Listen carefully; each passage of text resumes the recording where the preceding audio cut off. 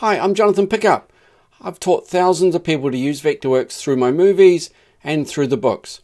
I used to write the books that Vectorworks sold, the printed manuals. The other day I ran a webinar and we looked at the difference between the custom stair and the regular stair tool. On the screen at the moment I've got the regular stair tool, that's this one here. Where's the custom stair? We need to go find it and we need to install it. Now the custom stair doesn't always feature on your workspace, you need to add it. So that's what we're going to do first. Customize. I'm going to find the stair. I'm just going to go to all tools, and if I hit the letter CU custom for custom stair, that'll jump me down here. Where's my other stair? Just here. So what I'm going to do is I'm going to drag my custom stair, just pop it underneath my regular stair, so I've got access to both. I've now saved my workspace. It'll come back in a second and I'll have access to my other stair. This is the standard Vectorworks stair. If we go to the settings, we have the ability to make lots of changes to it, but remember that this stair works as a complete stair. You select the standard configuration and then you base your stair upon that standard configuration. Now this stair is great. It's got this minimum maximum values option where you can make sure that your stairs comply with the building code. We have the ability to control the geometry. We've got these lock things here which we can then use to lock certain parts of the stair. I use them a lot, really useful because they really control my offsets and the way that I want things to happen.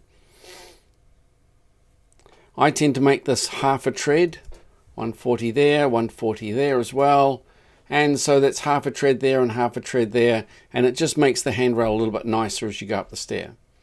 We got much more control over the 2D graphics, the construction and the railings and so on.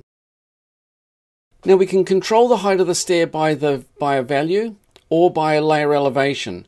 And when we choose layer elevation, we can choose the story setting, so we can choose levels in our stories, or we can choose the wall layer height or the layer elevation. But you can't connect between two layers if you're not using stories.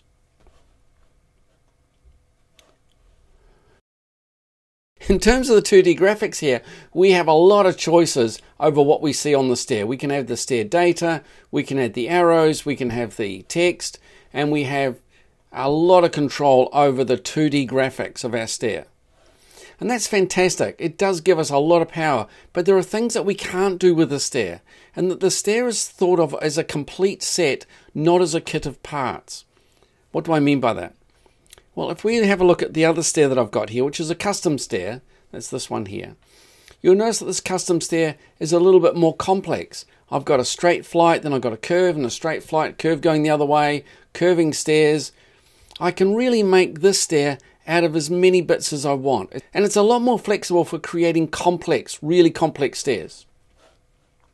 If we have a look at the settings, this stair works on the basis of a kit of parts. So that's one part there, then there's another part, then another part, then another part, and so on. So let's just have a look. There's this, so this part here is highlighted in red. We go next, it's that flight, next it's that flight, next it's that flight, next it's that one, next, and so on. And once we get there, we can make changes to them. So we could make this one go counterclockwise. Go to the next one, we can change this from a straight to a curve. It's a little bit strange, and it's because of the outside radius that I've got here. So let's make that 2.5 meters and apply that. And so you can see now I've got this serpentine stair going up.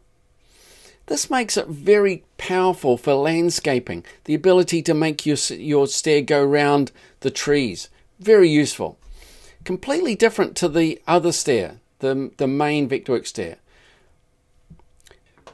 So the question is, which stair should you use? Well, it depends. If you're using stories, then by far this is the easiest one to use, as long as you want to have a regular sort of stair, dogleg stair, right stair, and it doesn't want to be too complex. Use this stair where you've got a very complex stair, where you want to have a combination of flights and landings and go into complex shapes.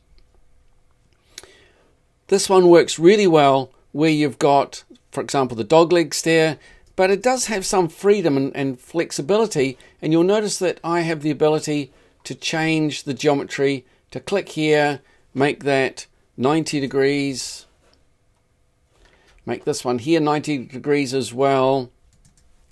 And it looks like a very regular stair in that case. But I have the flexibility of changing those angles. I don't have the same flexibility that this stair has got though. This ability to have the stair change direction. The ability to change from a flight to a landing or a landing to a flight. This stair is very flexible, but this stair suffers from putting the handrails on it, which we can now get around because of the railing tool. So it depends on what you want to do. If you're just doing a regular stair, then by all means use this one, particularly if you've got building code issues, because this one you can force it to follow the building code requirements. This one, it doesn't have that maximum minimum setting, so you can easily make a stair which is non-compliant. So you do have to be careful. But this is a much more flexible stair. We can make it go around trees. We can make it have multiple parts to it. One of the things I do like about this is the ability to have the stair appear on two different stories of the building or two different layers. So if we have a look at our design layer above, it's only showing part of the stair. If we look at this, the one below, now if I move this across, so let's have a look at the floor above. And you can see the stair has moved from its earlier position to this one. So this makes it really cool when you're doing the upper and lower floors of a building. So to answer your question, which stair should I use? Well, it depends on the situation. Where you need a complex stair, use this one. Where you need fine control over your stair, use that one, particularly if you're using stories in your building. Hey, if you really like this movie, don't forget to give me a thumbs up. It really helps other people to find these movies. I'm not kidding about that. Become a subscriber. Every time I upload a movie, if you click on the bell icon, you'll get notified. And if you want to see more detailed movies like this, if you want to attend my workshops where we cover this information in detail with questions and answers, where you get to control what information I give you, then become a member. You'll get access to all my movies, you'll get access to courses, so please become a member. Thanks for watching.